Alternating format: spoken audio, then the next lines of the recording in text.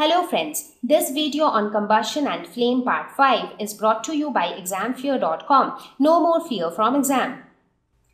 Now the third criteria, that is heat. Why is heat needed for combustion? Now before we talk about it, let us think of some simple scenarios. So think of the matchstick. How does a matchstick catch fire? Does the matchstick catch fire on its own? No, we need to put in some effort. What do? We have to strike the matchstick against the rough surface of the matchbox. So only when we do that, it catches fire. Why do we strike it? And why is that needed? That is because when we strike the matchstick with the matchbox, there is friction. And friction produces heat. And when this heat is produced, it increases the temperature of the matchstick. And when the temperature increases, it catches fire. So basically what this example tells is any combustible substance catches fire only when its temperature reaches ignition temperature. Now you might ask, what is ignition temperature? So we will talk about it just now. So it basically means that it is not that any substance will catch fire just any time on its own wish. So the substance will catch fire only when its temperature reaches a particular temperature. So in order that the temperature reaches that temperature, it has to be provided some heat. Only then the temperature will rise. And that is why heat is needed for combustion. So ignition temperature is the lowest temperature at which a substance catches fire. Now ignition, the word ignition has come from ignited. To ignite something or to burn something or to make something catch fire, that is ignition. Now this temperature is not same for different substances. Every substance will have its own ignition temperature.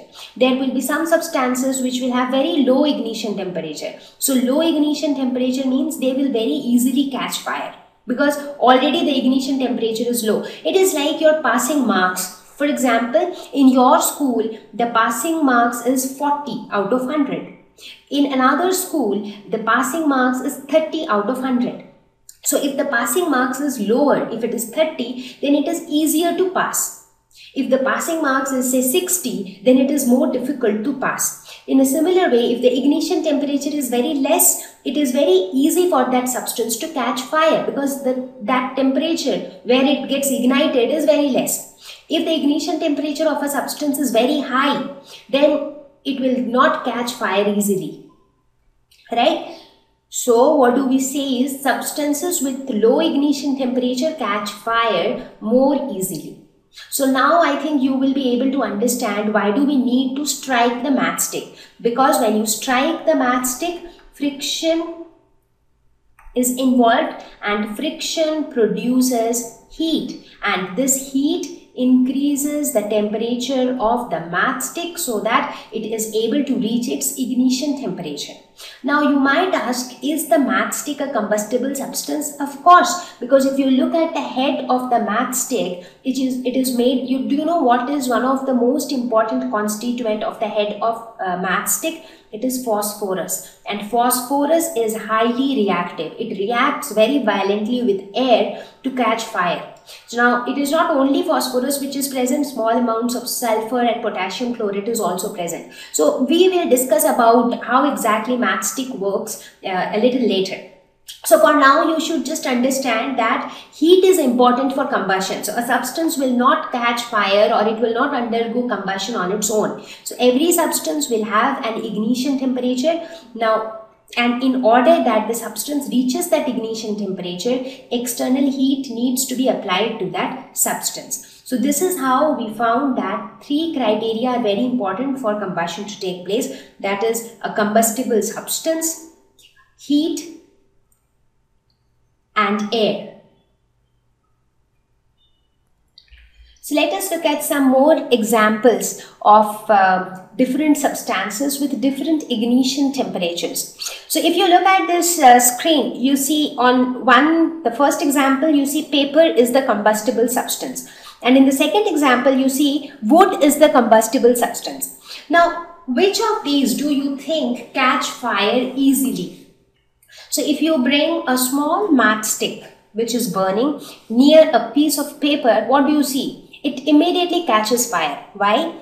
Because the ignition temperature of paper is comparatively lower. Now, since the ignition temperature is lower, as soon as you provide little bit of heat by bringing the burning matchstick near it, it reaches its ignition temperature and it catches fire. Whereas if you consider few logs of wood and if you take a tiny matchstick near that, it might not readily catch fire. Whereas if you take this burning piece of paper in front of these logs of wood, then it will catch fire, because that entire burning paper will give more heat, will provide more heat to the wood.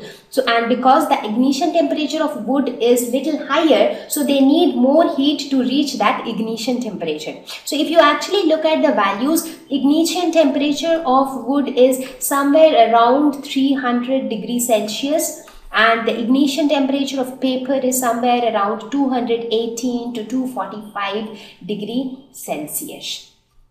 So that's how roughly the ignition temperatures are for paper and wood. So whichever object will have a lower ignition temperature will easily catch fire. Thank you. Please visit www.examfear.com to watch more educational videos with a better experience. Please do not forget to like and subscribe to our YouTube channel for latest updates. Thank you once again.